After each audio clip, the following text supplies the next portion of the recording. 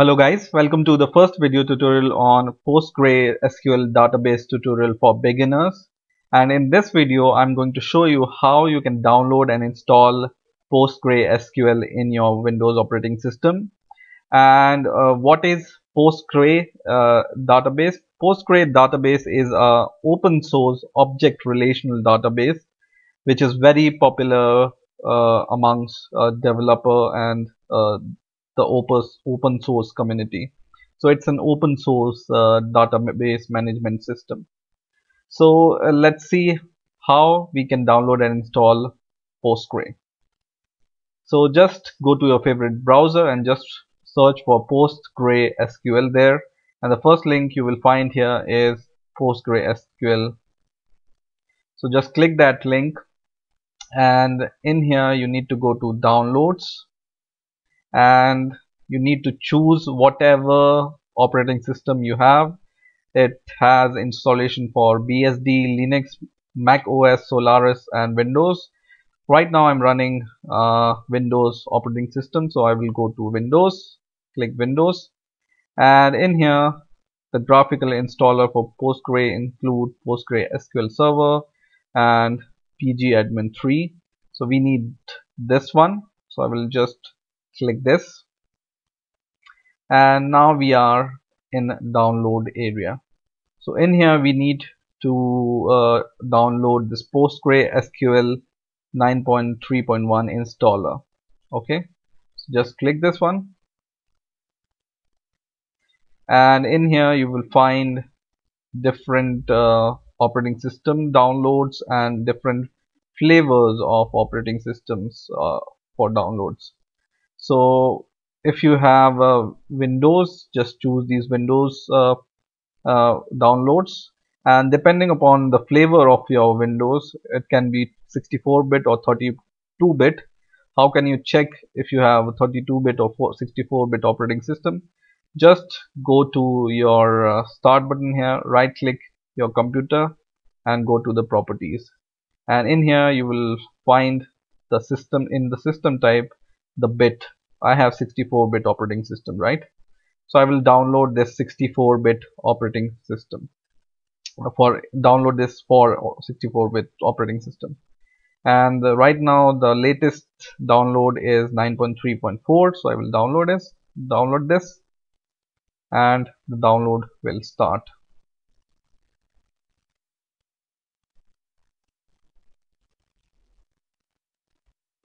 So you see here download had started. It will take a couple of minutes because it's about 50 MB file. So in the meantime, I will explain you why and where you can use PostgreSQL. You can use this PostgreSQL database. First of all, what is a database? Database is a organized collection of data. So you can use this PostgreSQL with many languages like C, C++, Java, .NET, Perl, or any other popular language which you can imagine. You can connect this Postgre database, and you can keep the record of your whatever data using those language in Postgre SQL database, and you can create a database management system or the software which depend upon some database. You can create it with the other language and this Postgre SQL. Okay, so our download is completed. I will click this exe file here, and I will start my installation wizard.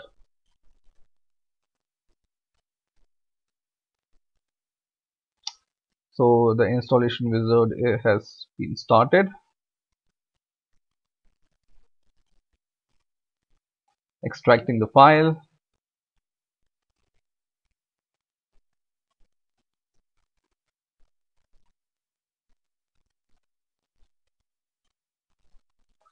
And now we are starting the setup.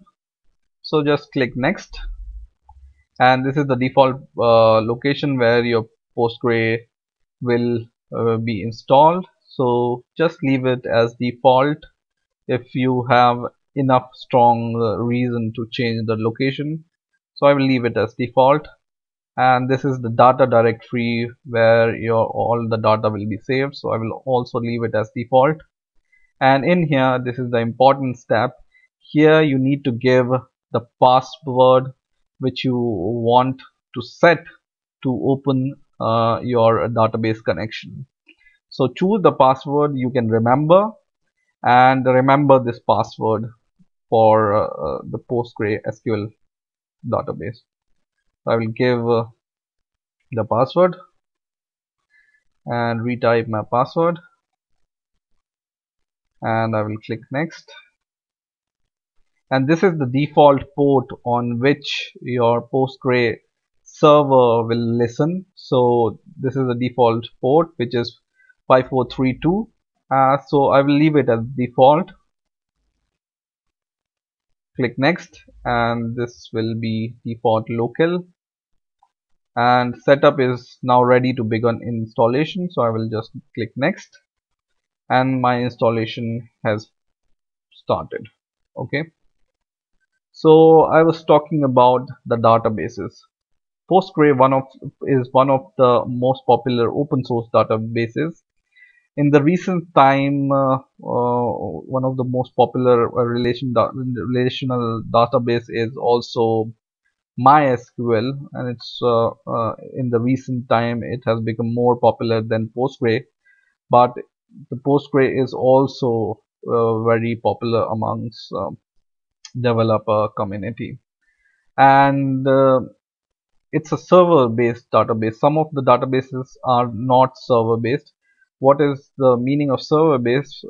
Is that there is a server where your database or your database data will reside, and you need to connect to that server in order to fetch the data from the server.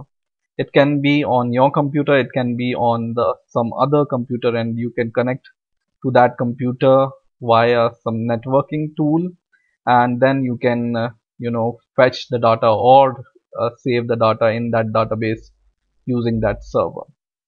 On the other hand, there are some serverless databases like SQL, and for those you don't need any servers.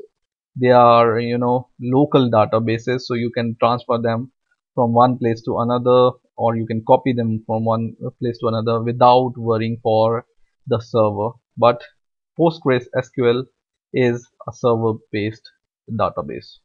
Okay, so still it's taking some time.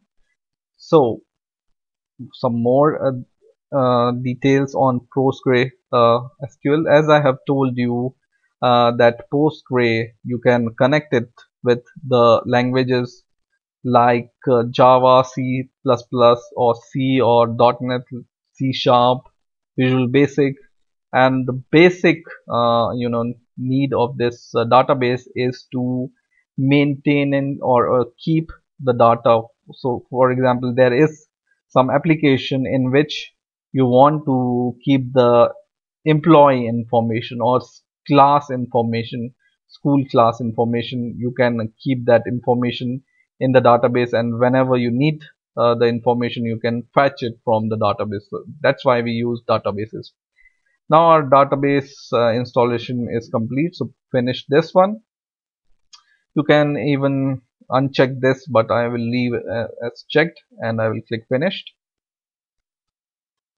And in here it's it's asking for the server. I will leave it as default, this one. Next, downloading applications. These are add-ons which you can add for different functionality, but this we can do later also, so I want to keep as basic as possible this one. So you can choose some uh, drivers, database drivers from here, and the server whatever you want. But yeah, most of them I will leave as unchecked because I can do it later. This is just the basic installation I want. Okay, and next.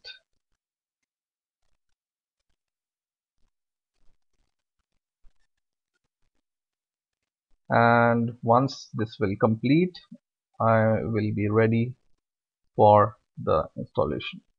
Okay, so next.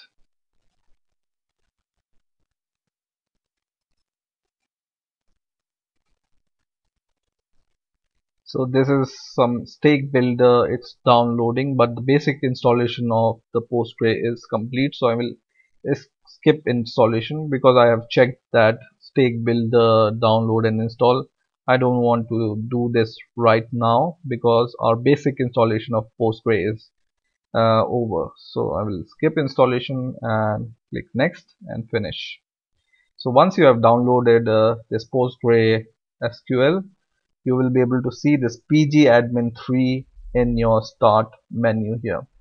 Otherwise, if you don't see this, you can go to all programs and search for this PostgreSQL, whatever version you have downloaded, and in here also you will be able to see this pgAdmin 3 tool.